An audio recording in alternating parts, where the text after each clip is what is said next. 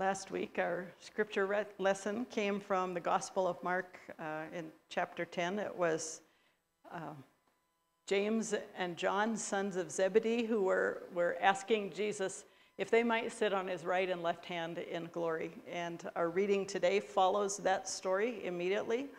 Mark chapter 10 will begin at verse 46 and read through 52.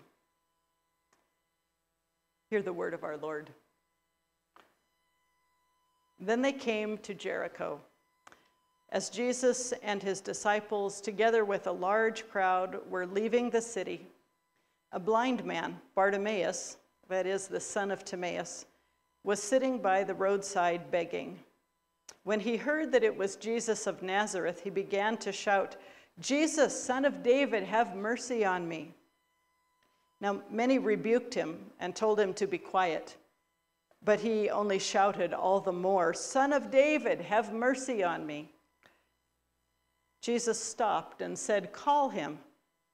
So they called to the blind man, "Cheer up, on your feet, he's calling you." Throwing his cloak aside, he jumped to his feet and came to Jesus. "What do you want me to do for you?" Jesus asked him. And the blind man said, "Rabbi, I want to see." "Go," said Jesus, "your faith has healed you." Immediately he received his sight, and he followed Jesus along the road. This is the word of our Lord. Thanks be to God.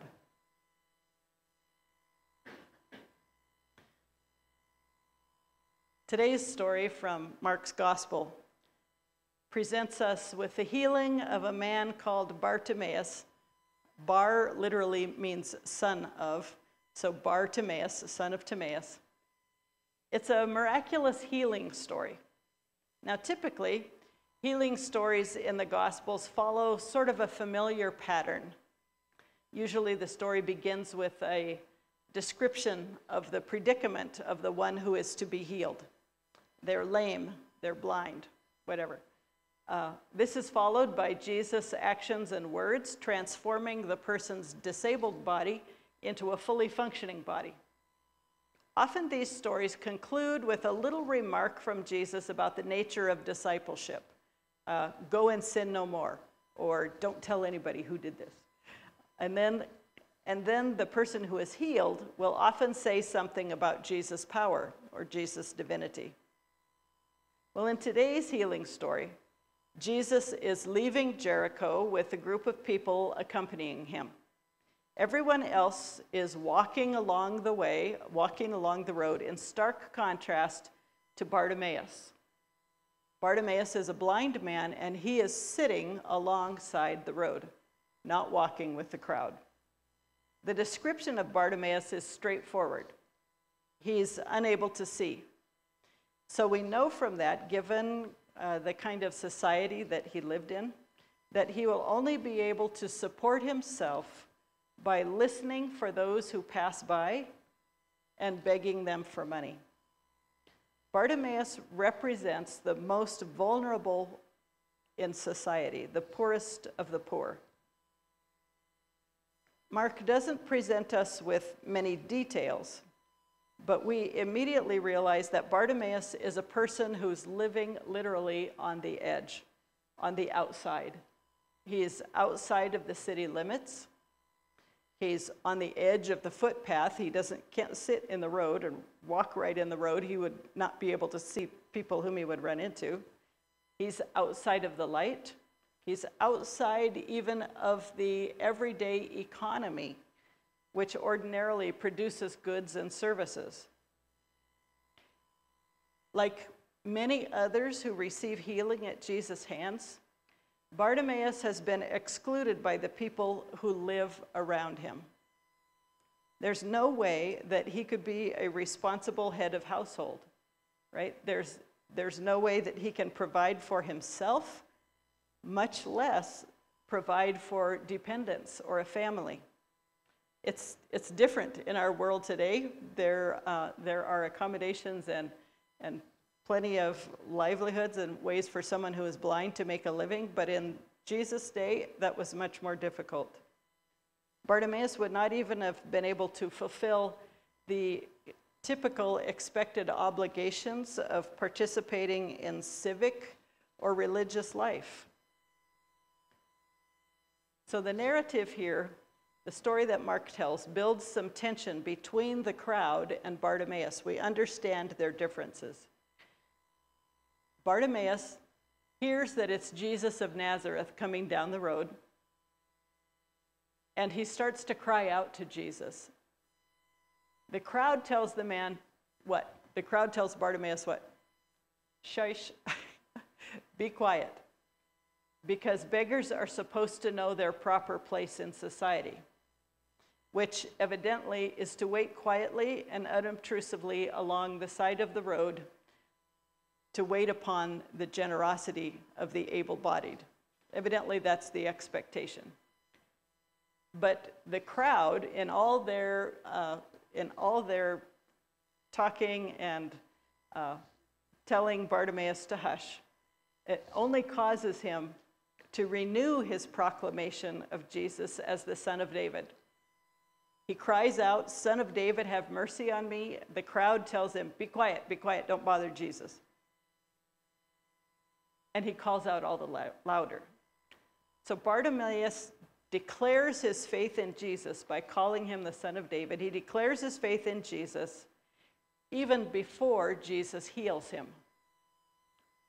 So Jesus' final words function as an approval of the blind man's confession. So Bartimaeus calls him Son of David. Jesus heals him and says, "Your faith has healed you." Now, this is kind of an unusual story in Mark's gospel, because very often in Mark's gospel, the followers of Jesus don't understand who he is or what he's all about, right? The disciples are quite clueless, actually, through Mark's entire gospel. So we can't help but notice that Bartimaeus, who is supposed to be sort of an outcast here, Bartimaeus is the one who recognizes Jesus. He calls Jesus by name, labeling him with the impressive title, Son of David, without ever having met Jesus. In fact, he not only calls out to Jesus, he creates a ruckus. Those who surround him try to shush him up, but he will have none of it. He demands mercy. Previously in Mark's gospel, let's get a contrast here. Previously in Mark's gospel, we heard the story of the rich young man, remember, who wanted eternal life, and he says to Jesus, "What do I have to do to get eternal life?" And James and John, in the story just before this one in today's gospel, James and John wanted glory in Jesus' kingdom. But this guy, this blind guy sitting along the side of the road, wants only mercy.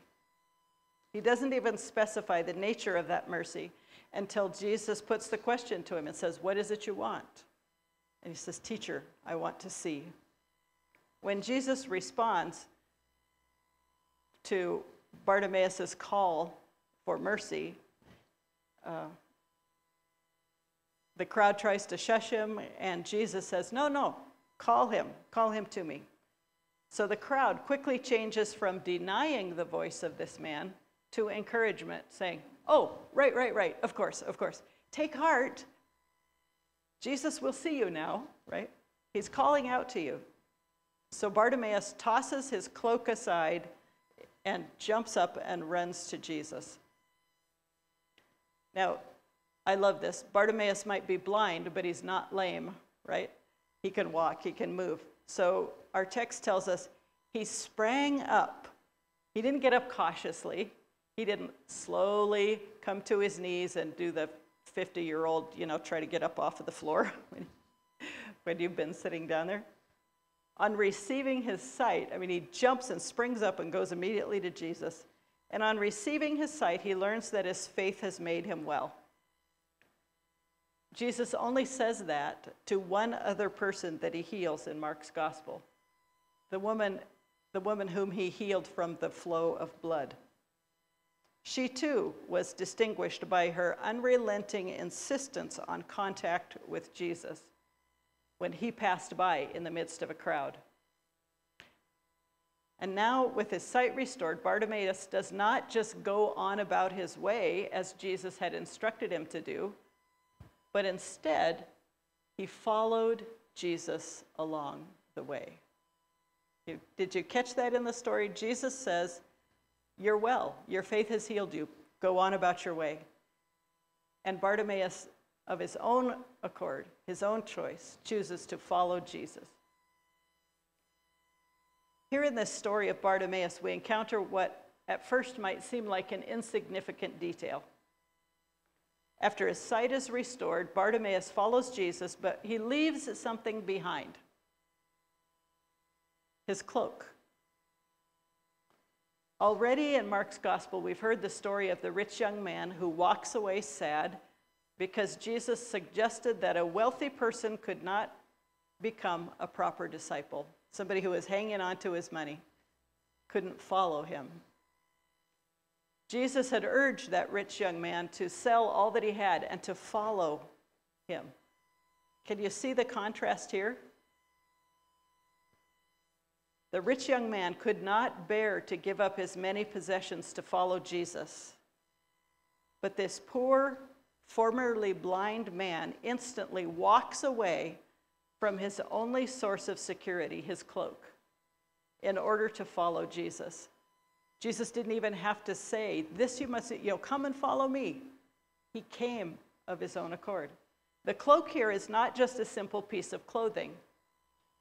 For people living in abject poverty, the cloak provides warmth in cold or wet conditions. It provides also protection from the brutal daytime sun. It would give a bit of protection and privacy when sleeping at night. Or it could even be thrown in front of a person like a rug in order to collect money. In discarding his cloak, in leaving that behind, Bartimaeus leaves behind the only thing of value that he owns, so that his movement toward Jesus will be completely unhindered. The little that he has he leaves behind so that he might focus solely on following Jesus. So Bartimaeus appears to have become a wholehearted and immediate and unashamed follower of Jesus. Like those first disciples who left families and fishing boats and nets behind to follow Jesus, he has also walked away from his only valuable belonging, his only source of income and sustenance.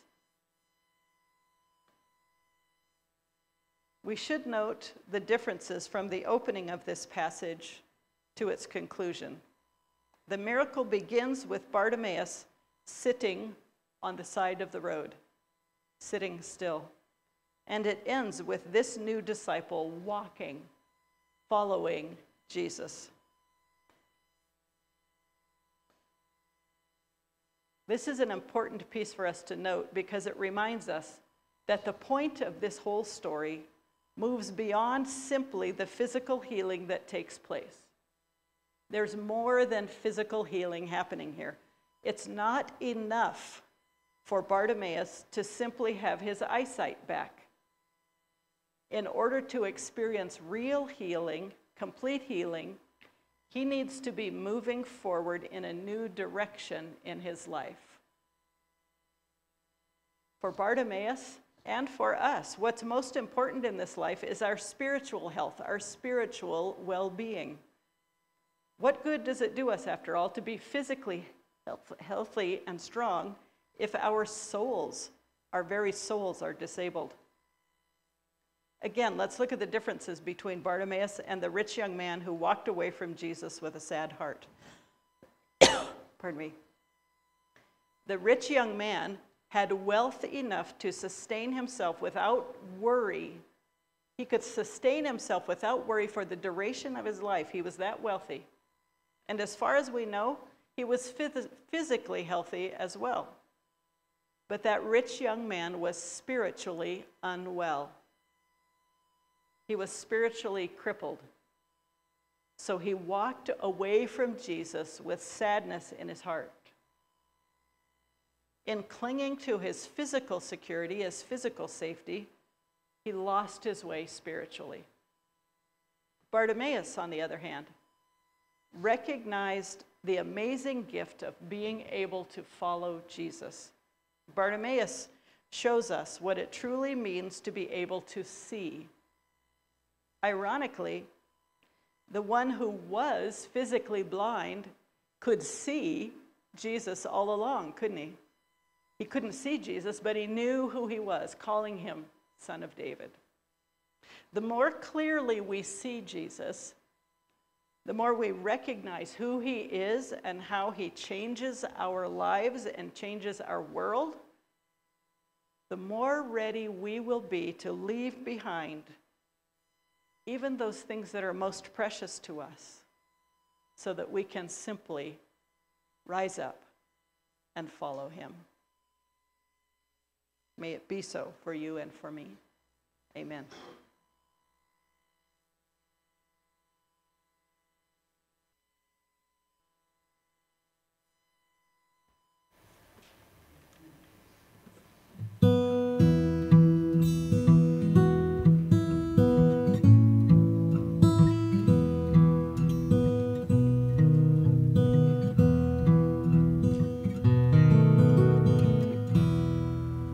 I love to tell the story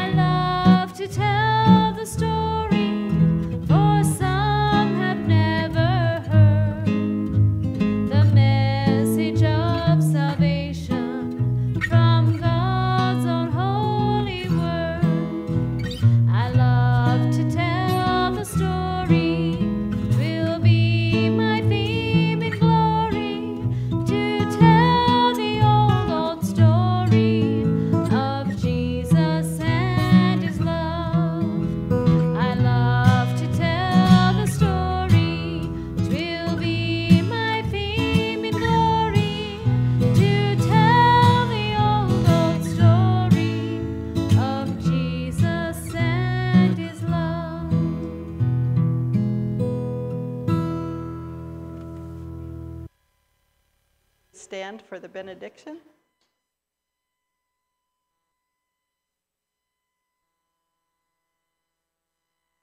Beloved of God, you are chosen, adopted into God's family, joint heirs with Christ of the kingdom of God. So go this day, following him with joy, with energy, enthusiasm, and great love, sharing the story of what he has done for you. You are blessed to be a blessing. Amen.